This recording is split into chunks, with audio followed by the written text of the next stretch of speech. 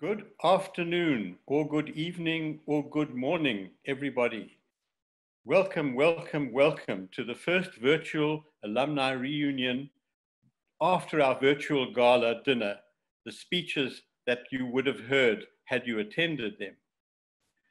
The plan for this afternoon is shortly that I'm going to introduce Antonia Apple to you, who's the Director of Communications and Office Manager in the Deanery, to speak on behalf of Professor Martin Vella, who unfortunately is outside Wi-Fi contact of us today.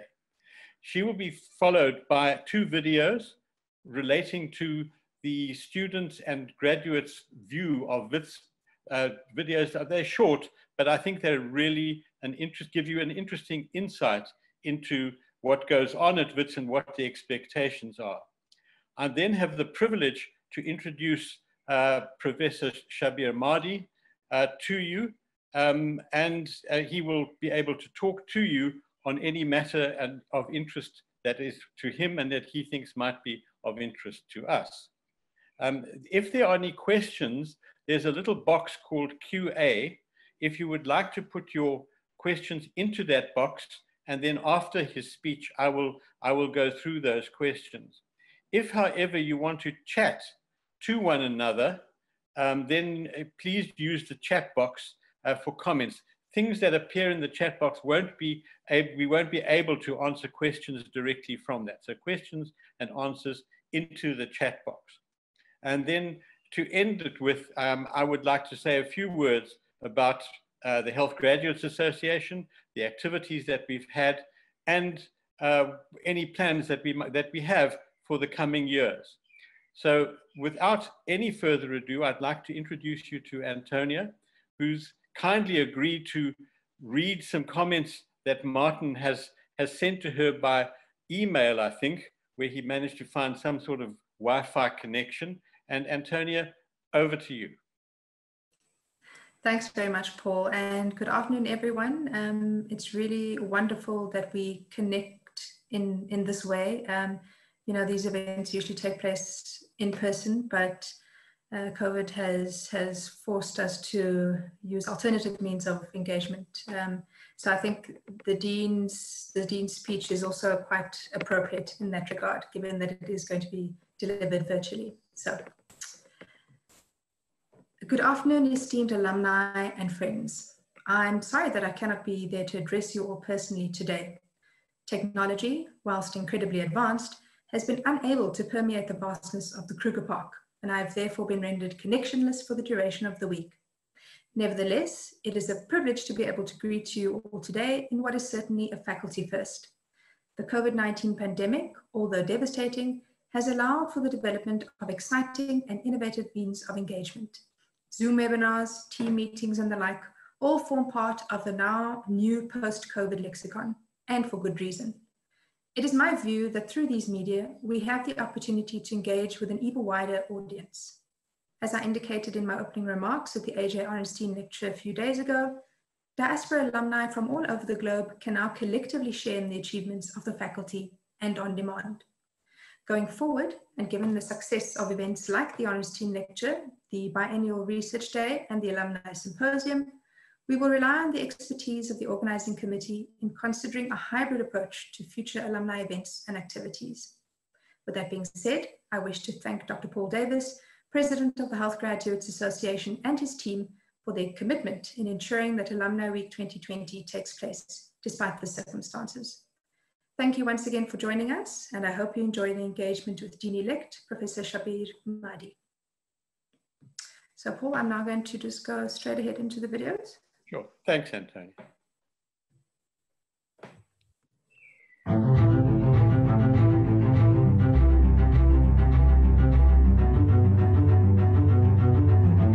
My name is Bhavesh Khanna, and I'm a professor in the Faculty of Health Sciences here at Wits University. My name is Mutabel Khora, a medical student in Faculty of Health Sciences at Wits University. My name is Oradila Mkheti, and I'm an epidemiologist. I'm a 2015 graduate of the School of Public Health at the University of the Witwatersrand. Health sciences for applied science focusing on research and scientific knowledge of women's health. Health as in mental, social, and physical well-being. It entails prevention, screening, management, and research around the causative agent that can impair women's health. The field also gives you a privilege to help and assist people at their most vulnerable state.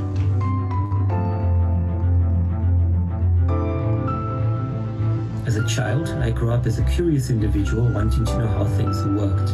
Diseases had a profound effect on me, particularly tuberculosis, as I lost a number of people who were close to me to this disease. And when I entered university, I wanted to do something to help people who had tuberculosis. So I did an undergraduate degree in the science, and eventually this culminated in a PhD with a specific focus on tuberculosis research. When I was in grade 7, I fell out of a tree and I broke several bones of my arm, and that required surgery. 3 months later, after surgery and therapy, my hand regained function. The whole process caught my interest, how everything came together. And from then, I dedicated myself in giving a hand in improving people's lives from a front line.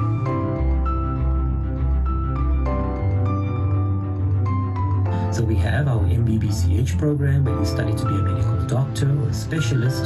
In addition to this, we have a variety of other programs, such as our Bachelor of Health Sciences with subdisciplines in biokinetics, biomedical sciences, and also a subdiscipline in health systems. We also have programs where you can study dentistry, pharmacy, nursing, occupational health therapy, oral hygiene, and even programs where you can study to become a healthcare worker.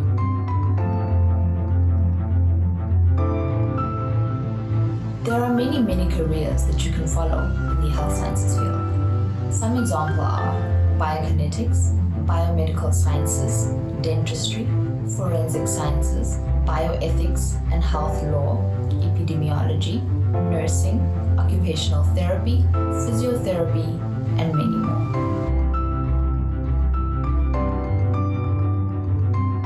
First off, you need to do very well in school. You need to have good marks for your languages, for maths, for science, either life sciences or physical sciences.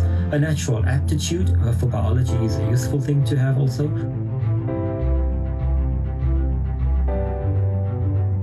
I've had a wonderful career in tuberculosis research, which has taken me to many different countries around the world.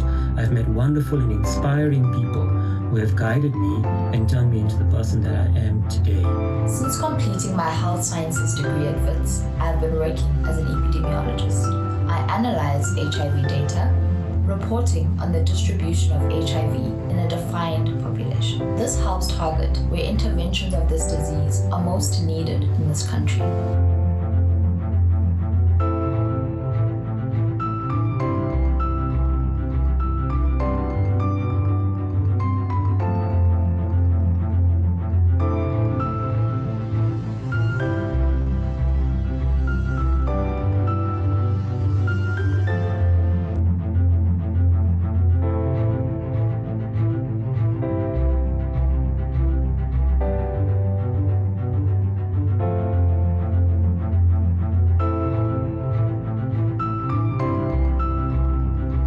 as to the man and his philosophy that will lead the Faculty of Health Sciences, which has for most of us been the foundation stone of our interests, our livelihoods, and our passions. If there are any questions for Shabir, please put them in the QA box at the bottom of your screen, and I will go through them at the end of the meeting. Shabir, the floor is yours. So thank you very much, Paul, and good day to everyone who's taken the time for joining us this afternoon right now in South Africa, obviously. So first I would like to start off just by thanking Antonia to make this webinar possible, as well as to Paul for his continuous leadership of the Health Graduates Association. So Paul has sort of already done an introduction in terms of my background, but I'm just going to take the opportunity of firstly correcting him on one component of it, because it's extremely subjective as to whether I am the voice of reason or not when it comes to COVID-19. Seemingly, if you ask the Ministry of Health, they would seem to disagree. that either Glenda Gray or myself were voices of reason, and probably the reason why they kicked us off the Ministerial Advisory Committee.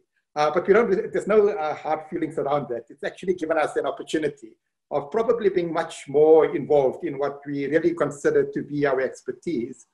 And that is to really promote the research agenda so that we can contribute in some way or another in terms of bringing this once in a lifetime pandemic to an end.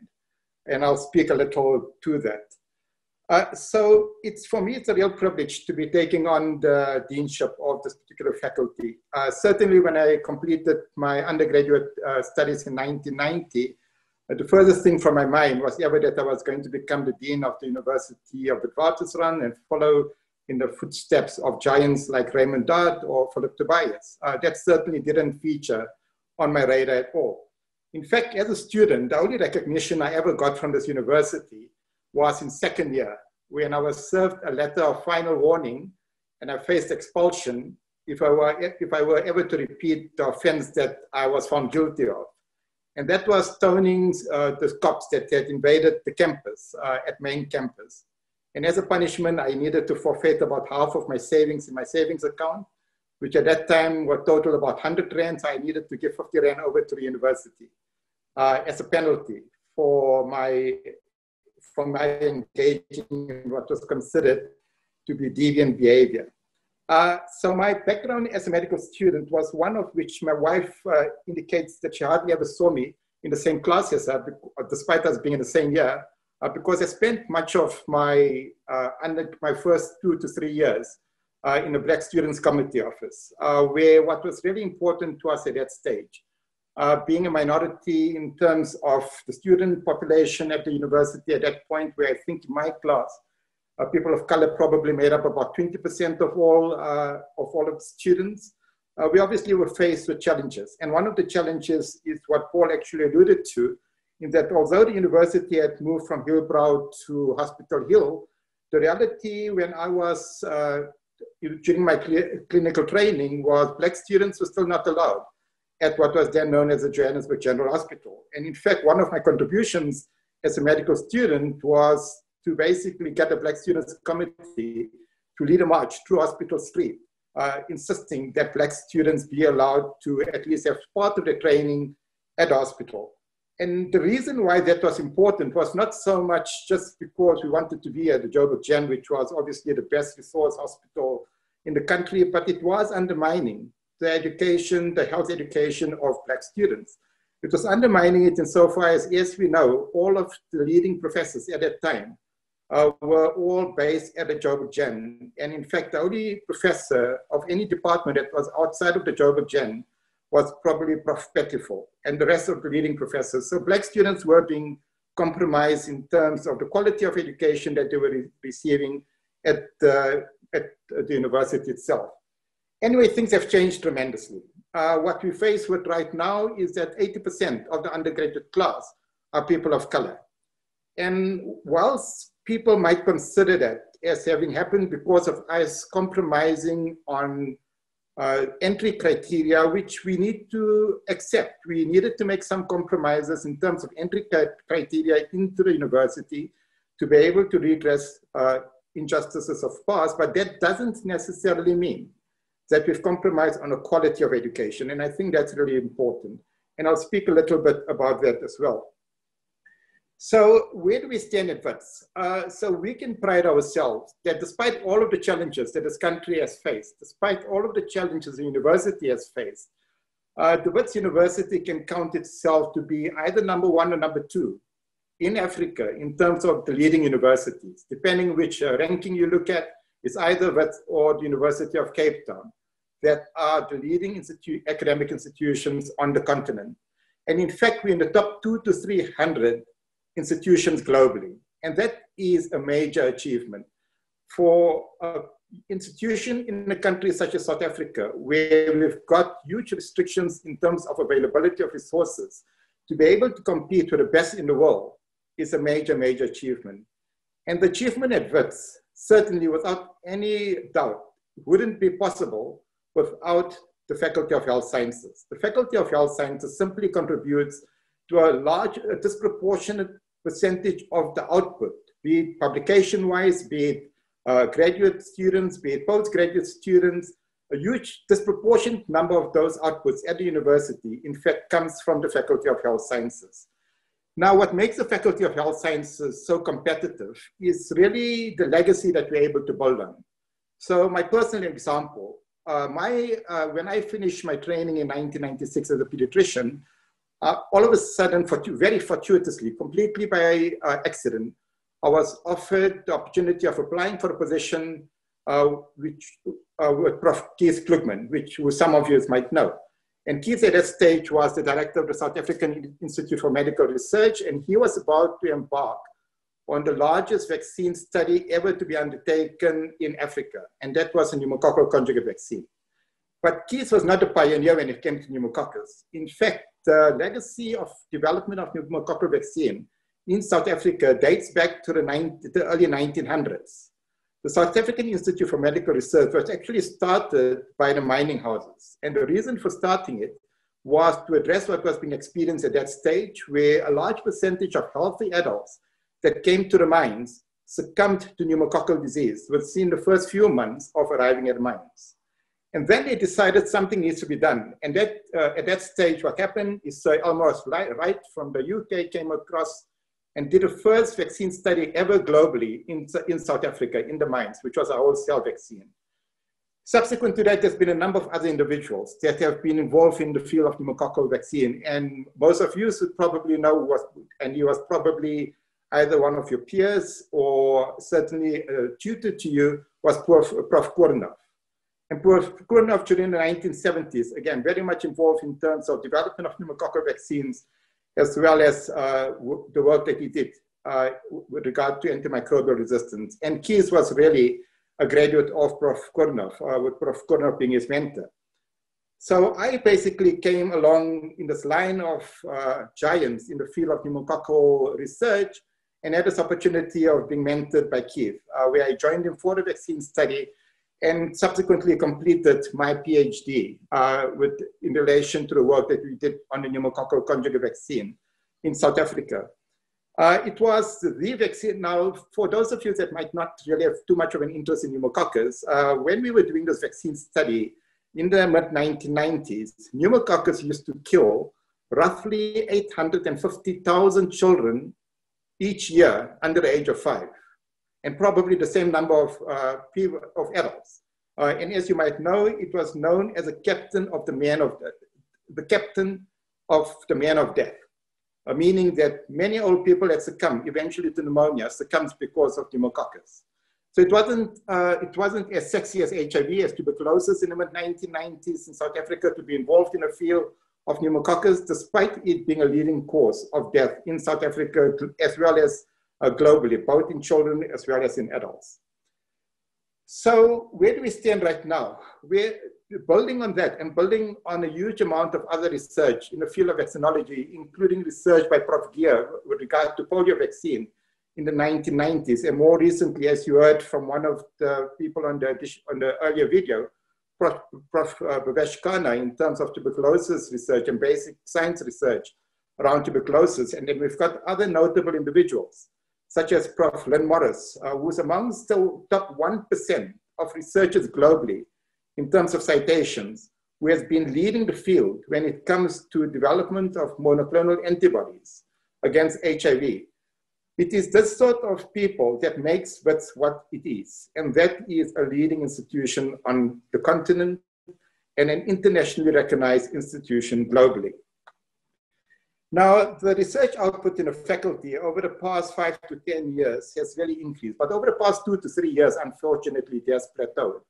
And whether it's plateaued because we've reached some level of saturation, or whether it's plateaued because we're not getting enough younger researchers into the pipeline to become leaders in their own right, is something that's up for debate. But what we need to do is we need to reflect on what our expertise is and how does that expertise actually lend itself to the type of healthcare person that we're wanting to train for this century, and in fact for the next decade. I wouldn't even call it the century. Because what COVID-19 has really done for us is that it's really accelerated what probably should have happened almost a few years ago, including in a country such as South Africa, in terms of what our focus should be, in terms of how we go about doing research, in terms of how we go about training of undergraduate students. So we've been forced, as an example with this webinar, to start adopting most recent technology to reach out to individuals without which we simply wouldn't have been able to do in person, because we were not unable to do it in person. And this is probably overdue for all intents and purposes. We cannot expect alumni, as an example, to fly 1,000 miles, 2,000 miles, even if it might get them some flying miles. We cannot expect them to be making these trips to South Africa for us to keep in touch with them. And it's not just people outside of South Africa, it's also people from within South Africa. So we need to rethink, and this is really the start of that sort of rethinking in terms of how we engage with alumni moving forward using the latest technology. But it also forces us to rethink how we go about our training, about in terms of the curricula, in terms of the content of the curricula, as well as in terms of the modalities that we use to actually reach out to undergraduate students, to reach out to postgraduate students, to be able to offer them the opportunity of being able to leverage from the best teachers that there are globally that have previously trained at Wits. So what I'm talking about is moving away from the notion that lectures need to be given in lecture theaters. That's an outdated concept. It probably became outdated in early part of 2000. And we're sitting in the year 2020 and we're still engaging in classroom lectures. The entire model internationally has changed, where the teaching takes place outside of a classroom. The teaching takes place through virtual platforms, be it webinars, be it lectures that have been recorded, and that's made available to students.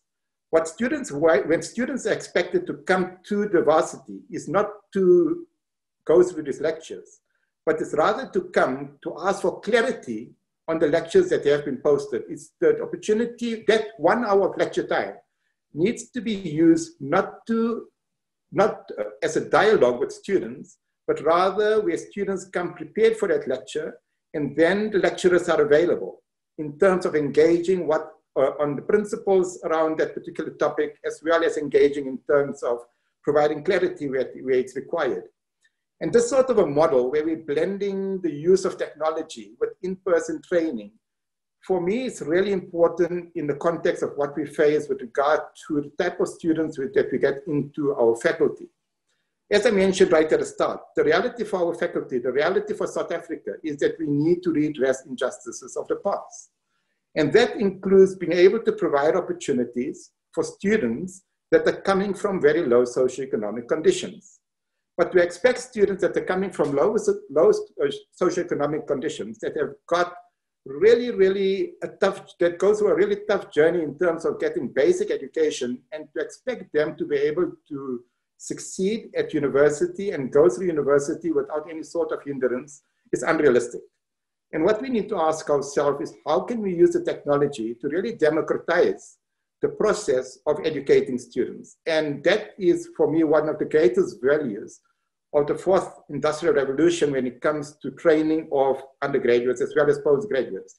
It provides you an opportunity to democratize the type of opportunities that students have in terms of who teaches them, the content that they're exposed to, and the opportunity that they have in terms of being able to learn at their own speed, rather than needing to keep up with the brightest in the class, who usually end up coming from very privileged sort of circumstances.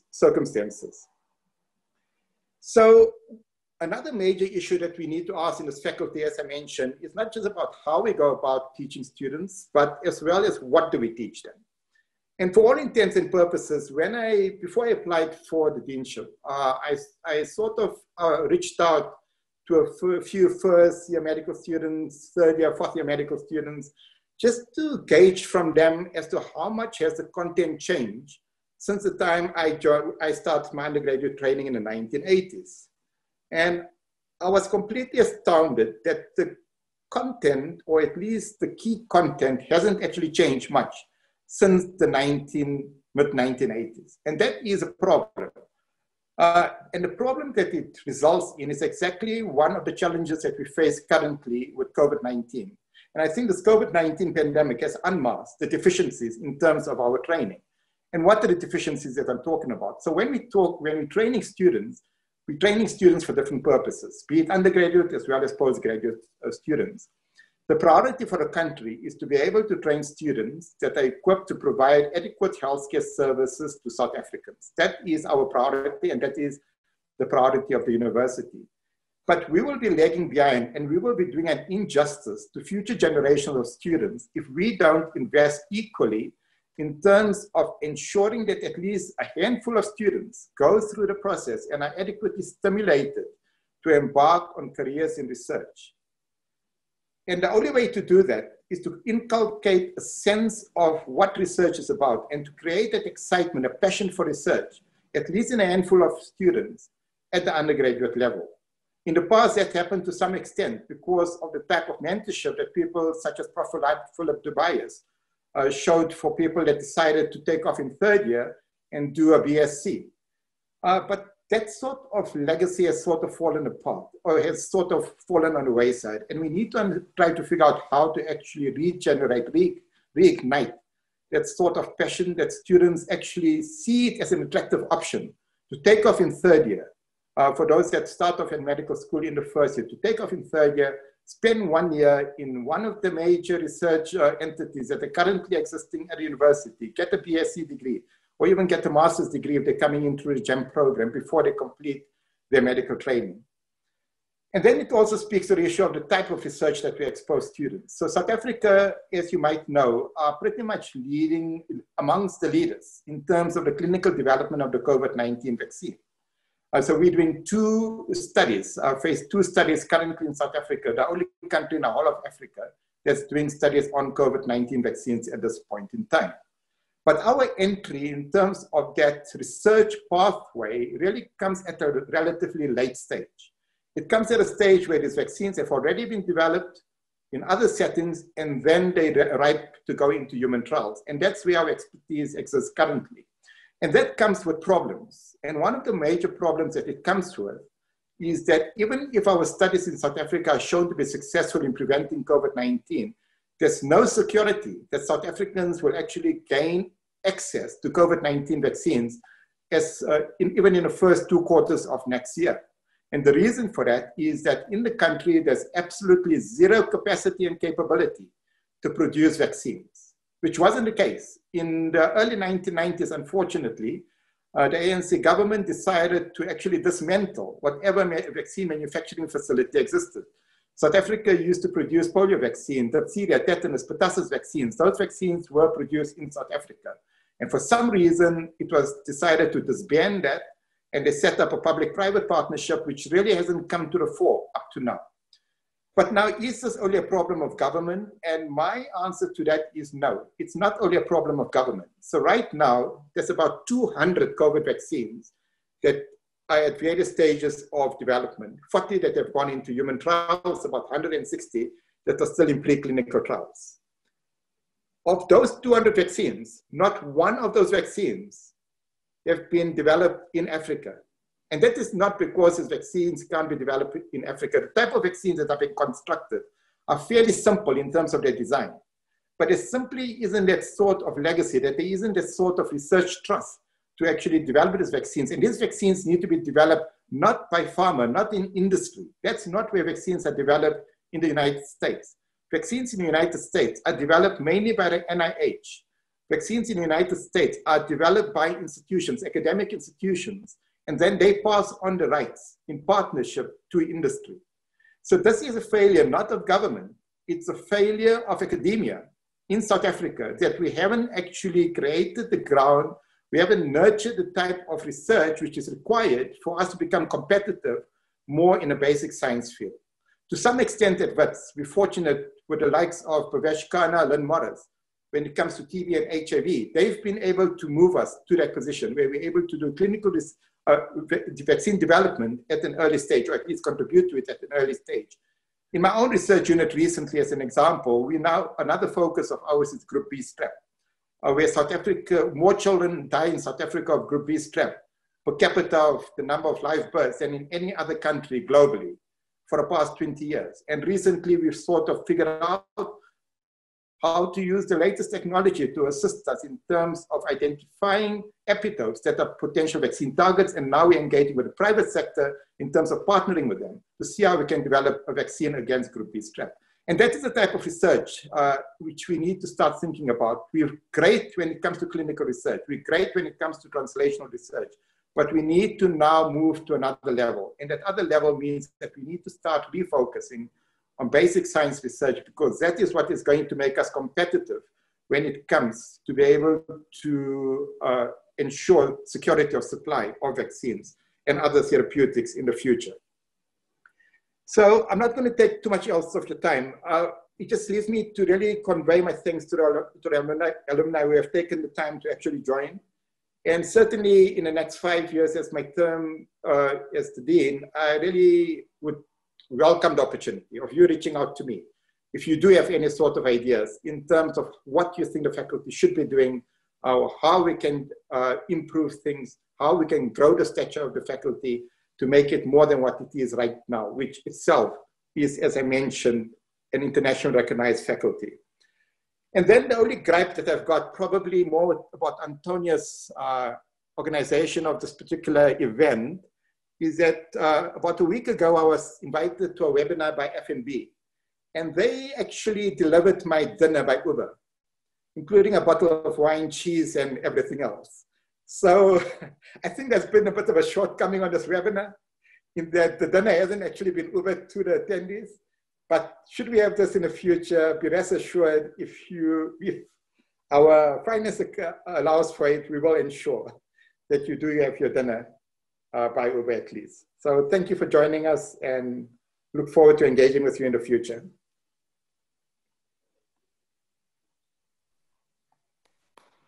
Thank you so much, Shabir. And I quite agree with you about serving dinner. I think that's an excellent, excellent suggestion. There were one or two comments and questions, but may I lead with the one? I think the most distressing thing for me that COVID has uncovered is the reliance one has placed on globalization. And now it failed us. There's no question about that. And now how do we start building up our own self-reliance, particularly on those strategic issues that are of really great importance to us? And vaccine is certainly one of them. And I just wondered, are there any moves to re-engage with the department? Public-private partnerships in this country haven't worked very well in the most of it. And I think there may be an opportunity, I suppose, for NGOs to tap into funds for the university, and because sometimes it's difficult for the universities to get it. I just wonder what your feelings were about self-reliance. So, Paul, unfortunately, when it comes to vaccine manufacture, the private-public partnership is an example of what I consider to be a failure.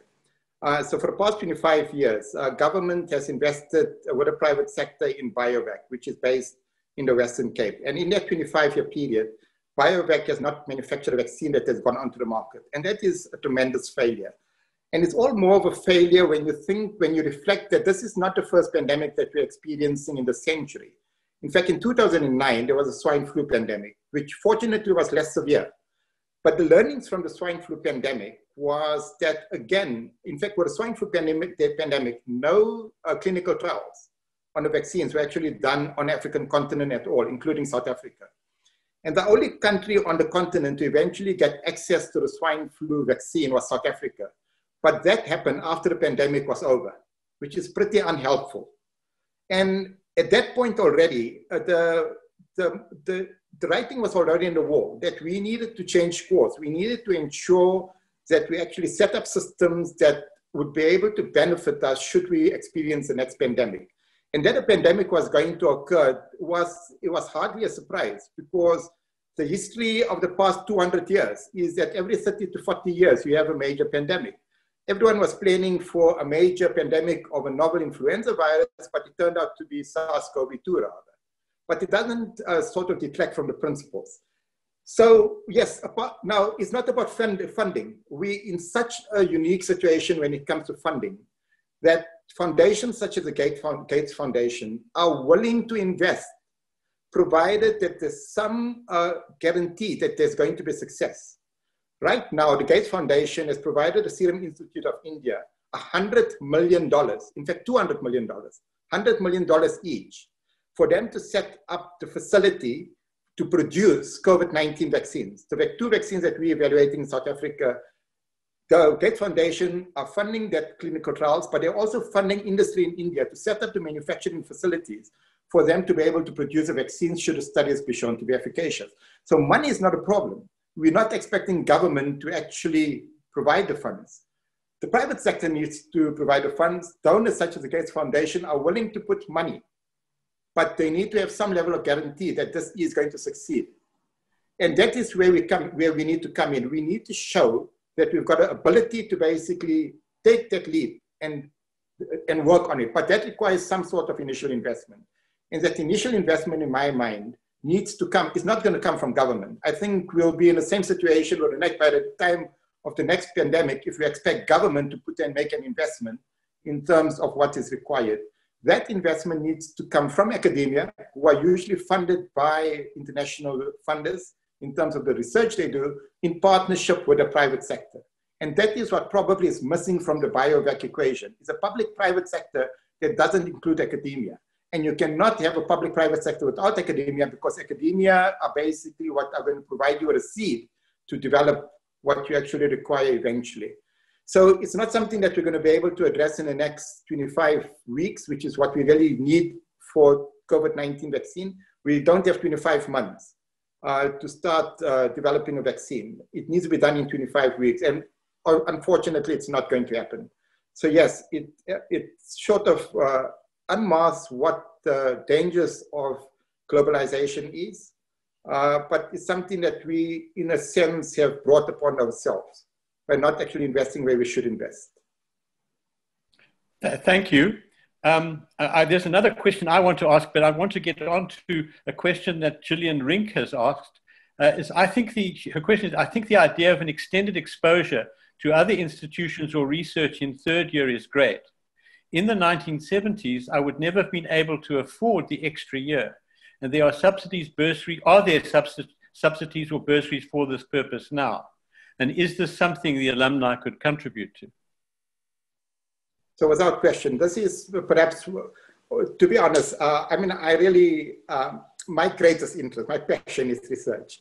That's what I've done for the past quarter of a century. And for me, the main reason for wanting to take on this dean post is really about inculcating a spirit of research which starts off at an undergraduate level. And I can pretty much put my head on a block that within the next 5 years, there will be funding that will be made available for the high flyers in the class to make it attractive for them to take off a year to actually get involved in research. I agree. Thank you. And Paul Kager is saying, he says he can't have a post-dinner talk without dinner. And I agree with you, Paul. How many medical students does Wits have in each year of study? And in 1985, when I graduated, there were approximately 200 in the final year.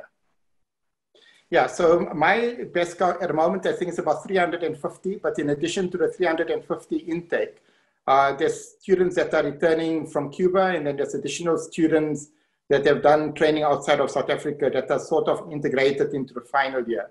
So the number of graduates are more than 350, but the intake is roughly around about 350. Thank you.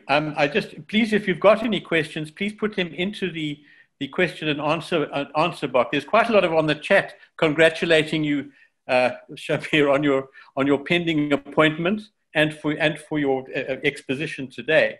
One of the questions it's a concern that I have is that in my previous life, when I was with the Aurum Institute, there's no doubt that TB, HIV are epicentered in South Africa, not only in Africa, in South Africa.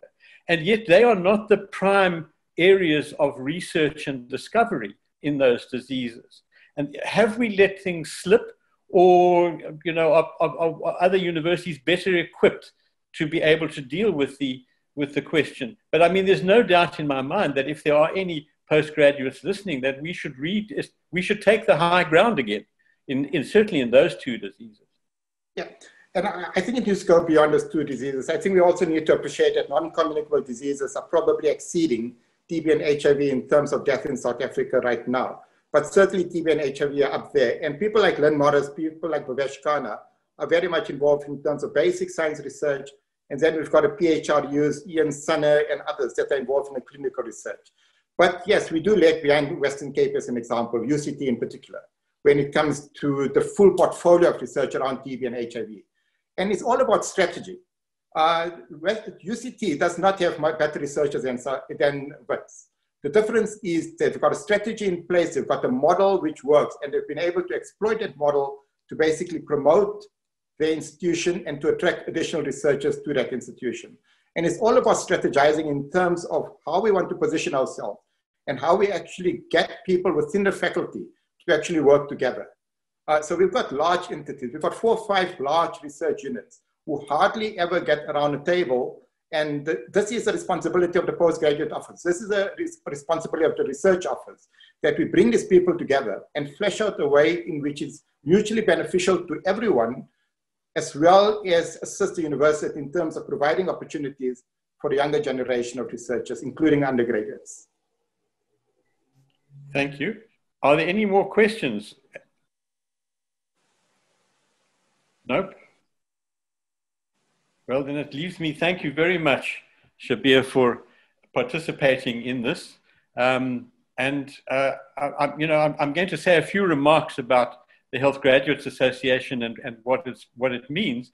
But I think the most, and I'm going to end with where you also emphasize, I think that we have a huge population of expertise in our alumnus who are not directly associated with the university.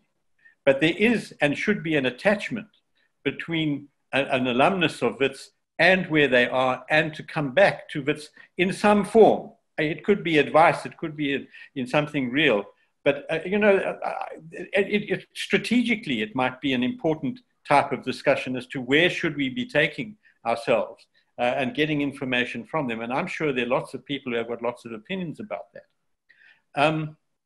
So thanks for that. And I would firstly like to also thank Antonia Apple for really helping put this whole thing together and making it run as smoothly as it has, and dealing with my incompetence, which I really appreciate, certainly on the technical level. I really must thank Michelle Groom, who put the alumni symposium together, and it was an extremely interesting symposium. I think the lectures have been recorded, and I think that it's worth listening, particularly in the vaccination area, to Professor van Gelder, who spoke about vaccine hesitancy and where its origins were globally and in Africa and South Africa in particular, as well as some stuff available to the Adler Museum from those discussions. I'd like to thank David Sepeki from the Adler Museum for putting the Orenstein lecture together and making it the success that it was, and all the other people that have been involved in assisting to make this. I really appreciate it. The Health Graduates program is really to try and recreate something of the flavor of what's going on at Wits while over the 3 days that you're here. And we usually start with the Orenstein lecture, and Lynn Morris gave a really wonderful exposition in her talk on equivalent to any of the great talks that we've had in the Orenstein, just illuminating for me that we talk about vaccine as a really strong contender for the lead in therapeutics going forward. And it's just how South Africa is still in that space, not in the space necessarily of manufacture, but certainly in the space of thinking and a priori research. The research day was a really interesting day. It gave us a good insight into what the important workings within the faculty are at a student level, at a postgraduate level, and certainly at a staff level. And I hope that those who didn't manage to listen to it will pick up some of the lectures that are available and that were recorded. The Alumni Symposium, I think there were 7 or 8 really excellent talks about the interests of and passions of various of our alumni, and included nurses and physiotherapists just gave us a real insight into where people's lives have taken them. And I think it's a great platform that I would like to see grow maybe into a monthly event where, you know, we've got lots of talkative or supposedly talkative postgraduates who are always wanting to tell us something and pontificate about something else, that I think it would be just a wonderful platform for undergrad, postgrad, alumni to express themselves and display their interests that they have. The virtual tours, they're still available and will be for some time. Unfortunately, we couldn't get together the tour with regard to Sterkfontein, as the whole group were on some field trip this week, and so they couldn't put that together. And it's sad that Martin Vella, the dean, was unable to join us on Wi-Fi, because it would have been a wonderful opportunity for him to reflect on his term as dean of the faculty. I just want to, in closing, Shabir and everybody else, assure you that the faculty's health graduates, whatever they are all around you, and you have their wholehearted support to help in whichever way they can to make your dreams and your aspirations become a reality. Thank you so much, all of you, for taking the time. Oh, hang on, there's another question. I don't know where it's gone. Hold on. Oh, sorry, no, that's it. So I'd like to once again thank you all. I'm sorry for that, but if you look in the chat room, there are messages there. And I'd like to thank you all for your attendance, and hopefully look forward to seeing more of you during the course of the year, and certainly more at the annual reunion next year. Thank you so much. Thank you, Paul.